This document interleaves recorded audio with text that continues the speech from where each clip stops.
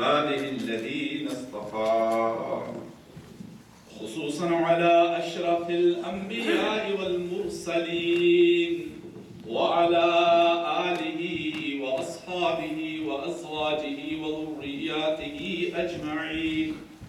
أما بعد، فأعوذ بالله من الشيطان الرجيم. بسم الله الرحمن الرحيم. يا أيها الذين آمنوا اتقوا الله ولتنظر نفس ما قدمت لغد واتقوا الله إن الله خبير بما تعملون. بارك الله لنا ولكم في القرآن العظيم ونفعنا وإياكم بالآيات والذكر الحكيم. إنه تعالى جواد كريم ملك بر رؤوف رحيم. हर शय मुसाफिर,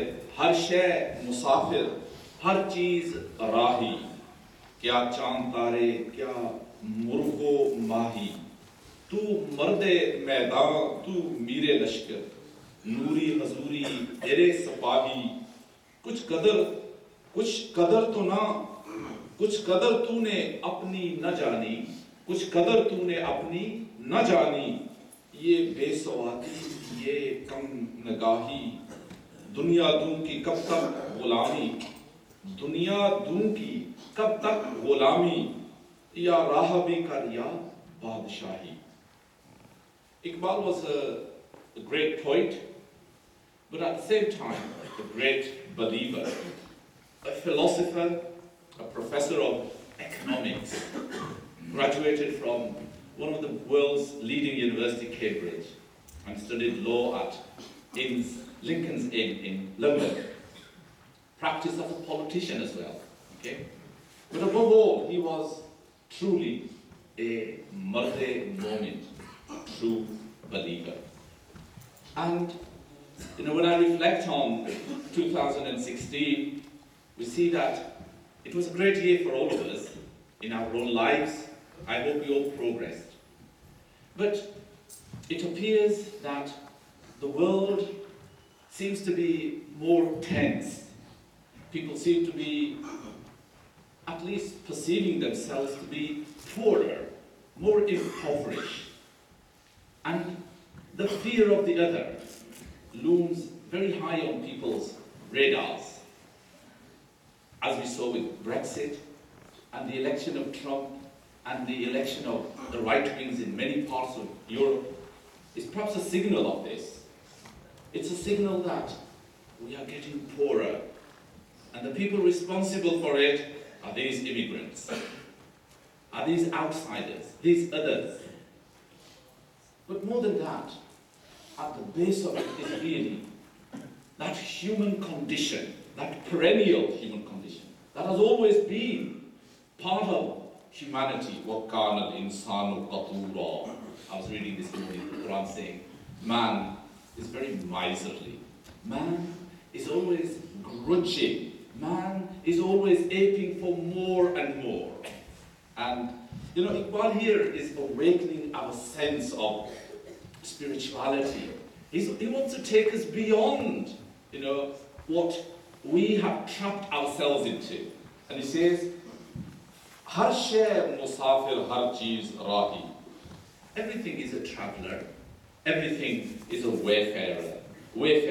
Everything is traveling. Everything is a wayfarer. It's moving. Whether it is the moon or the stars, whether it is the birds or the fish, everything is a traveler. But you, believer, tu marde maidan, tu mere lashkar. But you ought to be a warrior, he says. You ought to be the general. Nuri hazuri tere sapahi. The angels and human beings are all your soldiers. Kuch qadar tune apni na jani. What a pity, he says. You haven't recognized who you are. You don't know who you are. You don't understand your status and your position. Ye besawadi, ye kam nagahi. Ye besawadi, ye kam nagahi. What a poor taste you have. And what a poor vision you have. Besawadi and be nagahi. You have very poor taste. You have a very poor sight, you know. You are not seeing beyond the trappings of the world. You are not seeing beyond the traps that the shaitan has laid for you. And then he says, Dunya dunki kab tak gulami. Till when will you be the slave of this kamini dunya? Dunya idun, kamini dunya. This worthless, this absolutely worthless world and material things. How long will you be the slave of these? You know, when we look at those who think they are impoverished, of course, those who think they are impoverished, the economists and the newscasters day in and day out tell us that, you know, these are the lower middle class, those who have come out of the working class, the young professionals. They are the ones who feel so impoverished. They are the ones who perceive to be, you know, losing out on the world. They are the ones who are, you know, bringing about this revolution in America, here, and everywhere. And you wonder, thank goodness, you know, around about 25,000 is the average they are getting. £25,000 average is what they are getting. And despite all that, they feel impoverished, they feel poor, they feel that they haven't got enough. This is what Iqbal is saying. You know, that kuch qadar tune na apni jani, ye besawadi, ye kam nigahi. What a pity. You haven't realized how great you are. You haven't got the right taste. You haven't got the right vision. You are blind. You are deaf. Summun bukmun. Umyun fahum la ya'ilun, as the Quran says. Dunya dunki kab tak gulami. How long will you be the servant of this world? Of these material things? You know, of these gadgets for which you aim? Ya rahabi kar ya badishahi. You know, he's talking to the Muslims, really. He says, well, either be the monk or be the king. And you know, when you are a king, you have one of the most scary life, okay? You are fearful every moment. Somebody's going to take away my throne. Somebody's going to take away this. Somebody's going to take away that. Isn't that true? He says, either be a monk or be a king. You know, I read this beautiful story last week.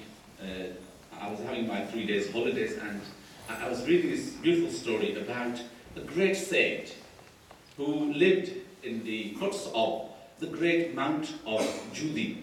Mount Judi, of course, you know, is mentioned in the Quran. It's in the northeast of Turkey, about 30 miles away from the Iranian border. It's a very beautiful area. And the Quran talks about the Ark of Nuh, the ship of Nuh alayhi salam, resting there. Okay. Now it's actually covered with it's snow-capped. It's about 5,000 meters high, and it's at the base of this lived this wonderful saint, a teacher. He lived in his house, and he would entertain anybody who came to learn. His disciples, his students. He had his khanda or his zawiya, the spiritual retreat. So he had this traffic of people coming and going. One student stayed there for several years, and eventually the teacher thought it's time for him to leave. But before he was to leave, he said, I want to test, what have you learned from me over these years? What is it that you have learned in my spiritual retreat and my guidance and my teachings? What have you learned? And this is what he said. He said, oh, blessed teacher. You know, this word blessed we often use. What does it mean, blessed? Well, there's a very beautiful translation I came across recently by a professor of Islamic studies. He said, blessed means a force.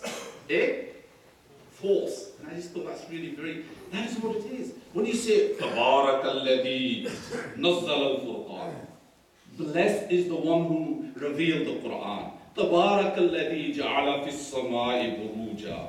Blessed is the one who created the constellations and the stars. Tabarak alladhi so and so. It's very beautiful. Just think about it. a force. Allah is that force that created everything. Allah is that power that created all this. So, Tabarakallah, he says, oh blessed teacher, what you have taught me is I have just learned 5 things from you. Of course, that surprised the teacher. He said, oh my God, you've been with me for years. Is that all you've done? 5 things you've learned from me? He was a bit surprised. And he said to him, all right, well, tell me what you've learned before you graduate from here. He said, firstly, people should love neither wealth nor high positions nor fame. They should focus on doing the common good for humanity. You have taught me we should not be greedy or mean. Instead, we should be generous and charitable. I have noticed how people spend their day and night, in fact their entire life, accumulating wealth, and they don't get to use it. And when they die, others inherit it. So what I have learned from you is whatever good we are given by the Almighty, we should use it in the best way for the good of others. In this way, we will have peace of mind and also pleasure of the Lord. That is what will give us true happiness here and in the hereafter. And that is I was talking about the problems of our last year and the problems we see in a materialistic minded people. And I'm not pointing fingers at anyone else. I'm pointing one finger at all of you and 3 fingers at myself. All right? We don't it's very interesting. Muslims, when they have this kind of teaching, they think others are like that. I am not like that. What a pity, eh? That is not right. You know, there was a great teacher who always, when he read the Quran, and the Quran talked about the bad traits, he would cry and weep. And when someone asked why, he said, I am being described by Allah subhanahu wa ta'ala. I am the miserly. I am the unfair. I am the unjust. I am the greedy person. Okay? You know, we need to really be looking at ourselves. And this is what the material world is not doing. The world out there, it thinks we are all too good. Okay? We are great. Whose statement is that? We want to be great. We are great. Eh? Who thinks like that? I hope you can see what kind of mentality has that idea. Okay? We are great. The wise old man smiled and asked, what is the second thing that you have learned from me? And he said, it is that one should always be mindful of the Lord, be attentive and aware and fully awake to his responsibilities. Is that, I think, talking about taqwa here. Okay? That we should have taqwa in ourselves. That self-awareness, self-consciousness, and being attentive to our responsibilities and our duties, really. One should always remember that sustenance for our worldly needs is provided by the Almighty, the loving, the caring God. Therefore, we shouldn't be overly concerned. And that is the problem, I must say. You know, Allah gives us so much, all of us. Eh? Yet, the only thing that we have is, where is my food? Where is my next, 1,000 coming from? And that worries. And that worry, sadly, has taken over the lives of many people to a large extent. And when the Hitler's Nazi Germany was a result of that. When they saw that others were, some people were getting more richer. Okay? Greed, jealousy, that is what it was. Greed and jealousy. And this is what the Sheikh and his student is saying. This is what I've learned from you, that we should be aware of not being greedy. And then he says, by now, the smile on the face of the sage was growing bigger and bigger. He could see the wisdom.